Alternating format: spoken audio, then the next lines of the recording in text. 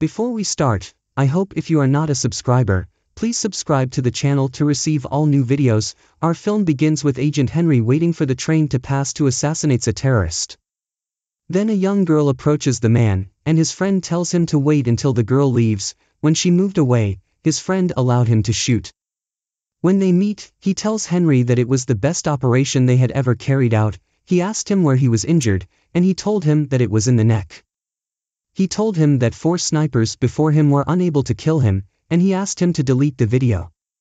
When he reaches his home, it appears on his mobile phone that there is a person who entered his area. He finds that he is his friend and asks him whether he is really retiring or not. He tells him that he will retire, and he tells him that he is their best agent.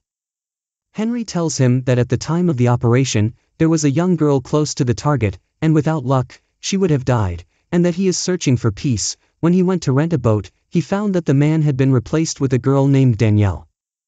He asked her about him, and she told him that he had retired.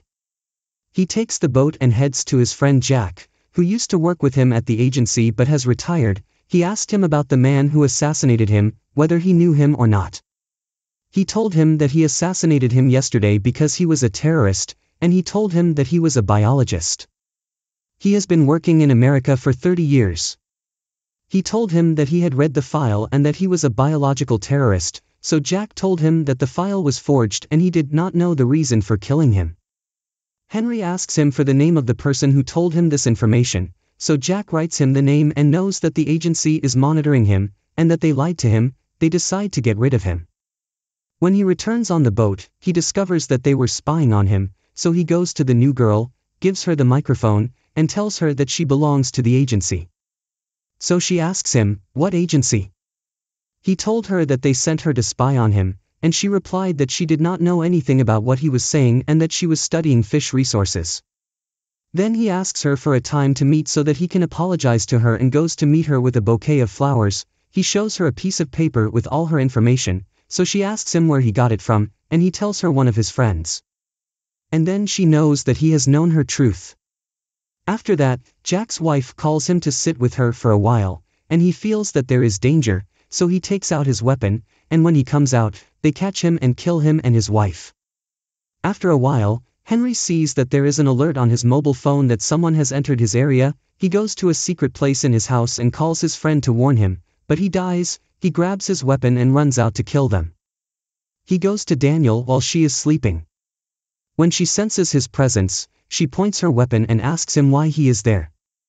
He tells her that as long as she is sleeping, she will be the second target.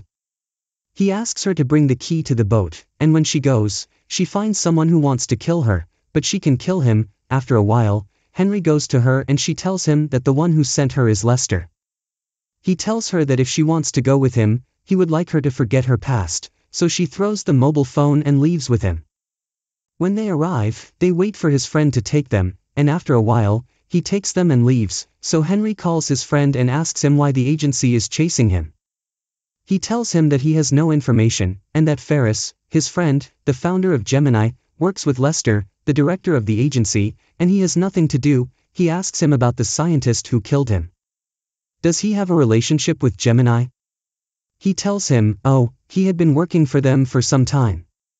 Then they go to Colombia, and Henry talks to him about the founder of Gemini, and that Ferris takes billions to assassinate people, and that this is an institution for informal kidnapping and torture of people.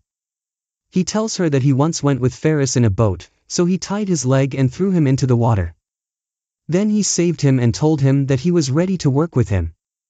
While he is sleeping, he feels movement on the roof, and Junior becomes a miniature version of himself, so he wakes up Daniel and Baron.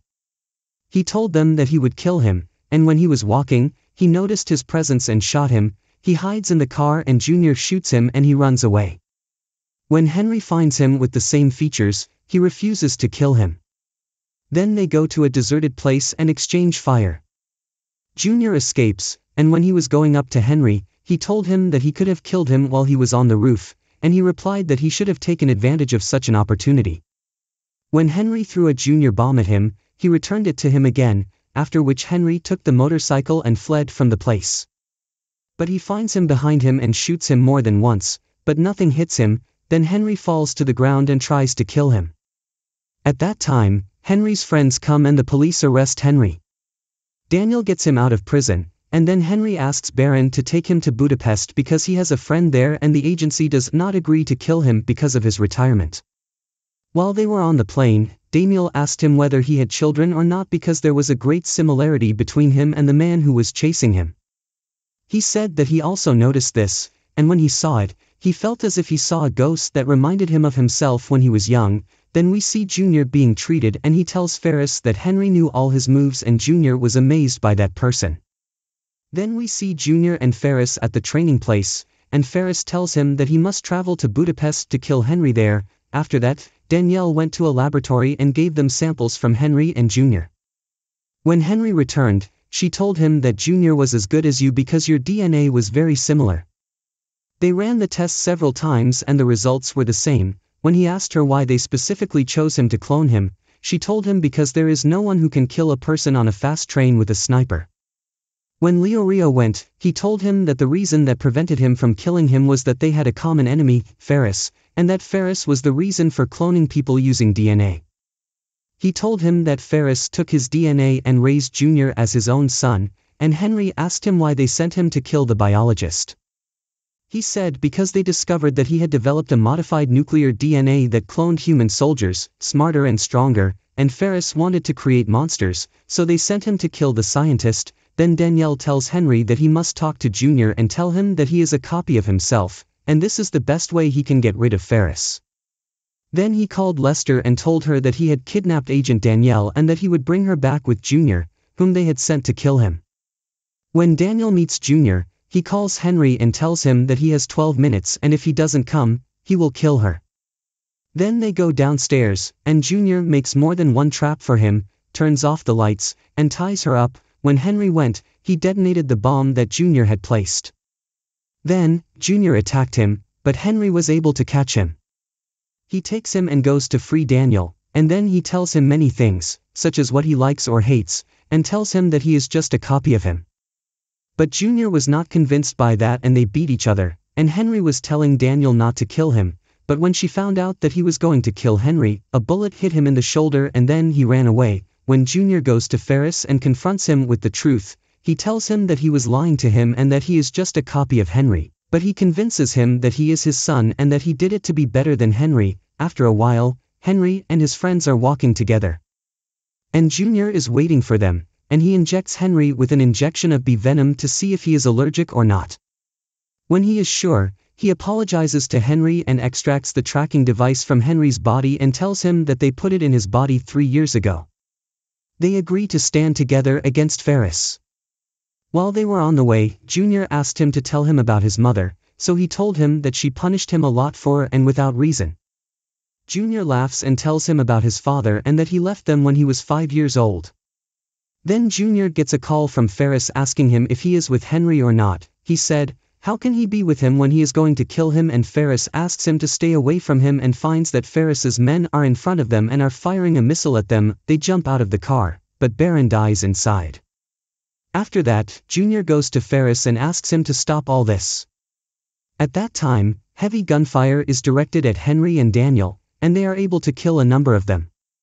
Junior hits Ferris and knocks him unconscious. Danielle is injured, and just as she was tying her foot, Ferris men attack, but Junior intervenes and saves them, and Henry thanks him. After a while, Henry sends them a stronger person who is not affected by bullets or fire, and after a very long struggle, they are able to kill him.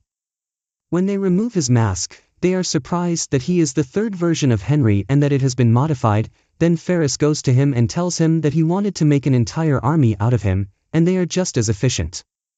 At that time, Junior wants to kill him, but Henry prevents him. He takes the weapon from him and kills him himself.